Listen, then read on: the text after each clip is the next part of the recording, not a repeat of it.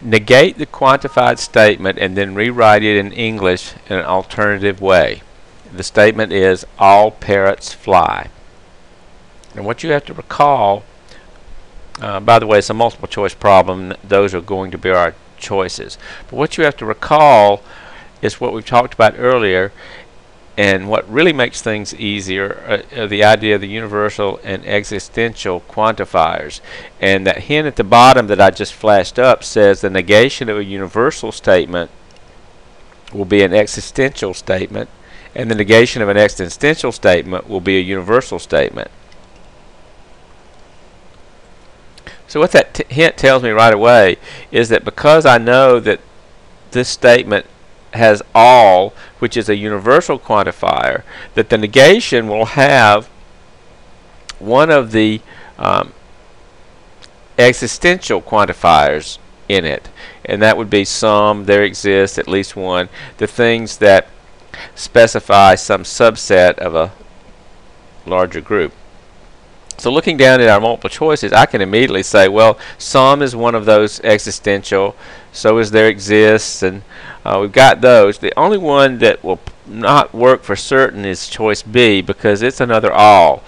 The negation of an all is never going to be another all or any other universal quantifier. So I immediately know right away that B is out. It's not possibly going to be the answer.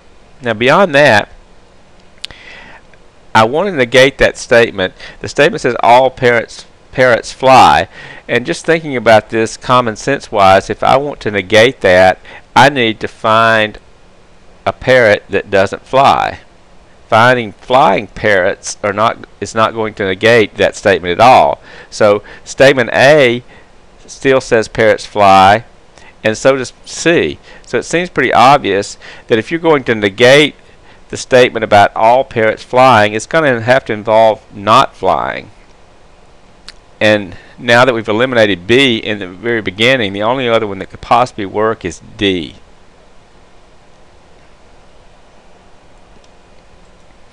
So this is the sort of logic you've got to use as you're doing these type problems. Try another. Same directions, but this time the statement is some lines do not have claws. Now, again, it's multiple choice, and these are going to be your possible answers. Going back again to the hint about universal versus existential quantifiers, this sum lines, the sum is an existential quantifier, so the negation will be one of the universals. So since I picked out the fact that sum is existential, I know that the negation will be one of the universal ones, all, each, every, no, none. Now looking at the choices, C and D both are in the same category as sum. So it can't be C or D. So right away I've eliminated 2 of the 4 choices. Now I've got to think about what I want to do. I want to negate that statement. The statement is that some lines do not have claws. So if I produce a line that has claws, I haven't negated that at all, because it only says some don't have claws. So that I'm looking at statement B while I'm saying this. All lines have claws is the only one of those 2 choices left that would negate the original statement. If I say no lines have claws, that's not the negation of some lines do not have claws. So the choice has to be B.